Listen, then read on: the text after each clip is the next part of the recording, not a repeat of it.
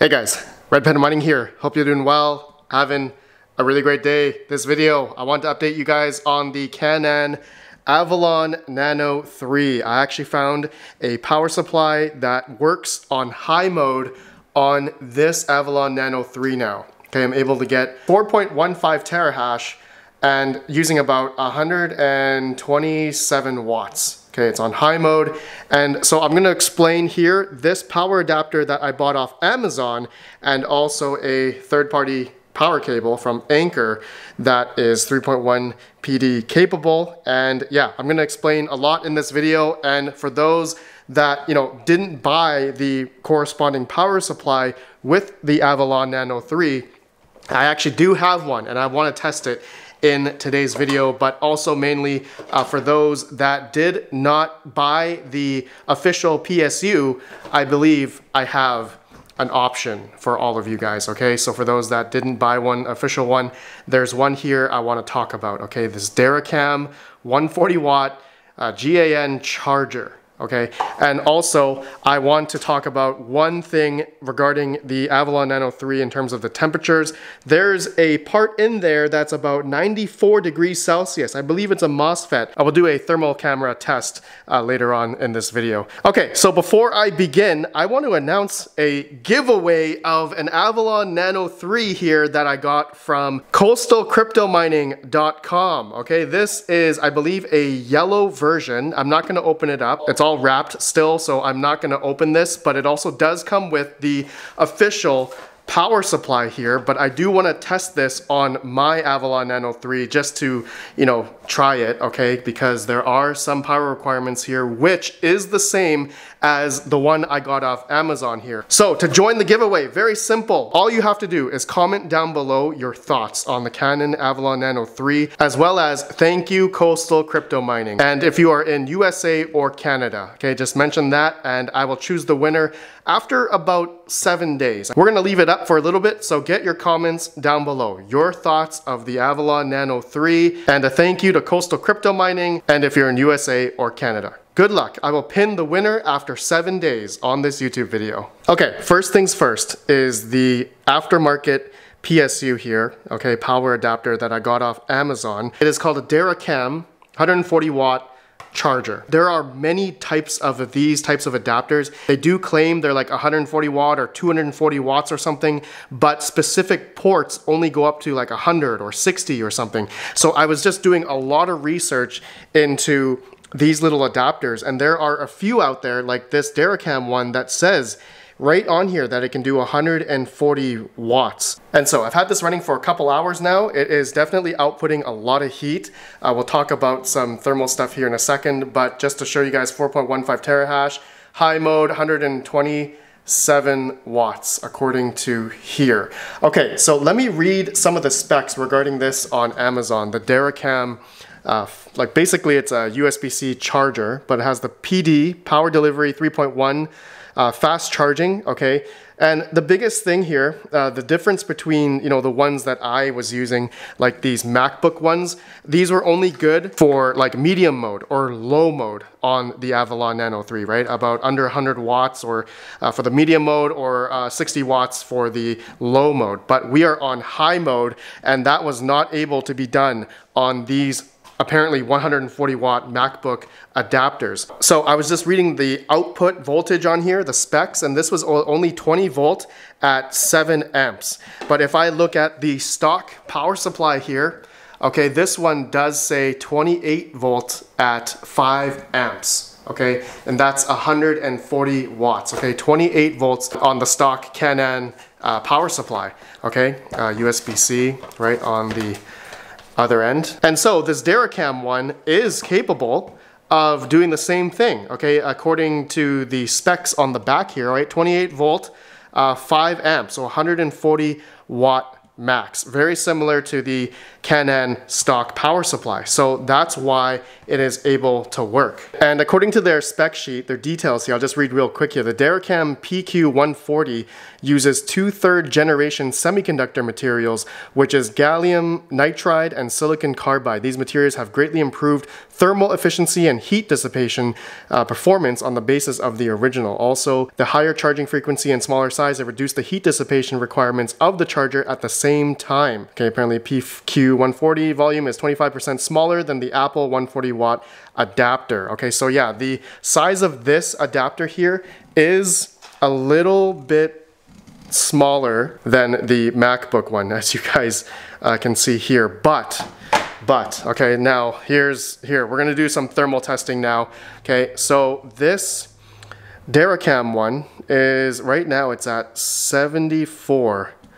Okay, 74 degrees Celsius at the hot point here. So about over 150, 160 Fahrenheit. Now, I know power supplies and power bricks. I've just been reading online, a lot of other experience from other people, that power bricks can apparently run under 80 degrees or 85 degrees Celsius. Don't quote me on that, but this is quite hot for a power adapter here, in my opinion. So this is really hot to touch. And another disclaimer, you know, running these things 24/7, you know, 365 at these temperatures, I don't know if this is going to last. Okay, this is unproven, right? We haven't tested this for long periods of time. So am I recommending to go out and buy one of these, you know, to run an Avalon Nano 3? I don't know. Okay, that's the risk that I'm just trying here. And over the past hour, it's still able to mine at high hash here, 4.15 terahash. Okay, oops, I just changed it to low mode.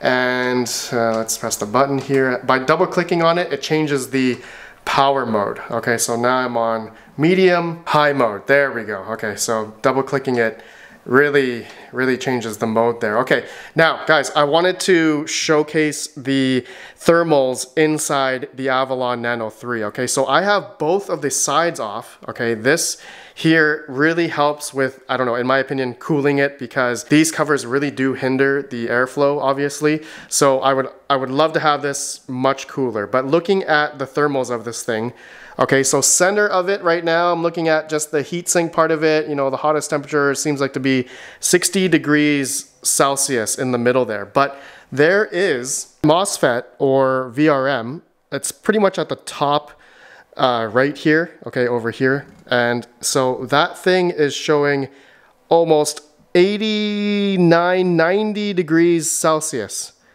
Okay, 88 to 90 degrees Celsius on that MOSFET there. Okay, and I'm gonna try to zoom in for you guys here, but it's hot. So I'm thinking of adding a 92 degrees Celsius now. I'm thinking of adding a copper mod on top of it, similar to what we did with the Ice River KS0 Pros, as those MOSFETs were getting pretty hot. But here we have a 91 to 92 degrees Celsius on that part right there. Okay, so yeah, that little black square right there between the red lights there, I don't know if you guys can see that. That black piece there is, I believe, a MOSFET. So that is quite hot. And I don't know if over 90 degrees Celsius on that thing is gonna do well long term. Even though, again, I'm in my kitchen here, running this thing for long periods of time, I'm kind of worried about that little piece. So it does look like I would need to put a, there's definitely room there to put a piece of some sort of copper heatsink on top of it. Okay, right there on top of it. So that'll be for another video. I will try it out. But just to give warning to you guys, you know, using my thermal camera, that thing was over 90 degrees Celsius. So just a disclaimer there. Hopefully Canaan watches this and maybe, you know, can rectify that. But that thing was pretty hot. Okay, so I want to try now the stock power supply. Okay, so now this thing looks like it's ramping back up. 3.8 terahash, high mode. Yep, seems to be just fine. Able to use it on this Anchor. This is a USB-C, 140 watt capable, 3.1 capable power cable. Again, I'll have it all linked down below, but really this is mainly towards people who didn't buy the stock power supply, because you can't really order this right now still from Canaan. So let me try this. I'm going to plug this in, and I'm curious to see how hot this thing will get. Okay, so be right back. Let me switch it up.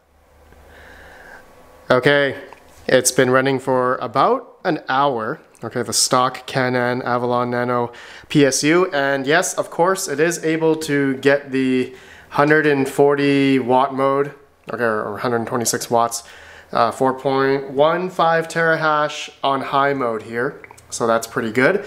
Yeah, so that seems to work. But how hot is this PSU? Well, it is about 51, it says 51 degrees Celsius.